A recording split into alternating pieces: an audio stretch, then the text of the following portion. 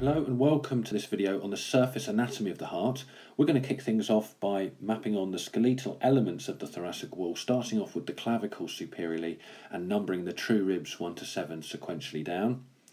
Not labelled here are the false ribs, which are 8 to 10. They're not present, neither are the floating ribs 11 and 12. We can label the manubrium of the sternum, articulates with the clavicle, forms a symphysis with the body of the sternum. The body of the sternum itself is flat, but laterally has articular facets for costal cartilages. Next is the xiphoid process, which is variable in shape and size. It starts off as a cartilaginous structure, but becomes ossified in adulthood. Next, we can label the jugular knot, which is a very distinct and palpable notch in the midline. And then the all-important sternal angle. This is a manubrial sternal joint, can be palpated easily, and it is used to find the second rib and count the ribs from that point. Next, we have the Sterno-Costal joints. These are formed with the upper 7 costal cartilages and the sternum. It's worth noting that the joint between rib 1 and the manubrium is not synovial, but instead is fibrocartilaginous. Next, we have joints which are known as the Costochondral Joints, sometimes referred to as interchondral joints. These occur between costal cartilages and adjacent ribs. Finally, we need to label on the costal cartilage.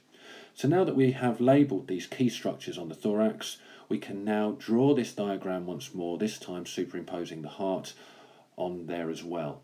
So the heart rests on the diaphragm and is covered anteriorly by the body of the sternum and the 3rd to 6th costal cartilages on both sides.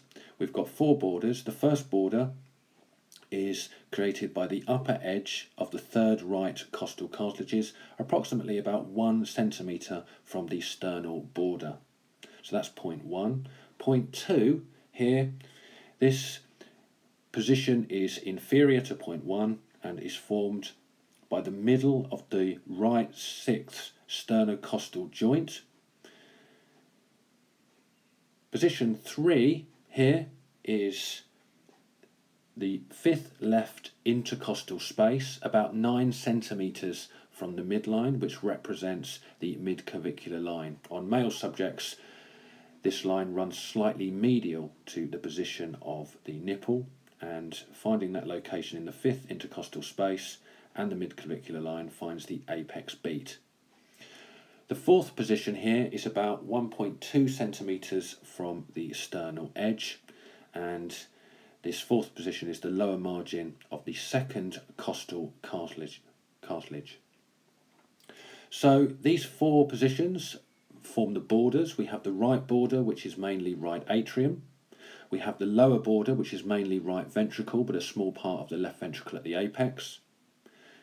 We have the lower 4/5 of the left border, which is mainly left atrium, and the upper border is formed by both the left and the right atria.